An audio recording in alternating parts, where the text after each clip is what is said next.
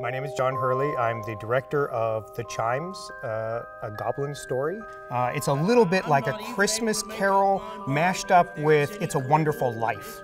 The house of death, relieved of death. The room left to herself and to the child. The last unbroken link that bound her to the living. We discovered that Dickens had more Christmas stories. Christmas Carol was so popular that he wound up writing 4 more Christmas novellas, which were all, in their time, very popular.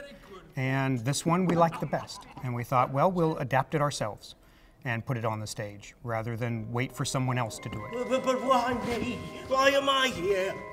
Dickens' voice, even when the dialogue is at its darkest, Dickens' voice is a good friend at a pub who's got a pint and he's telling you a scary little story. And it's fun. We shall have this little gentleman in Parliament before we know where we are. The main character of Toby Veck, going from thinking that he is one of the poorest men in the world to finding out that he's one of the richest because he has love in his life.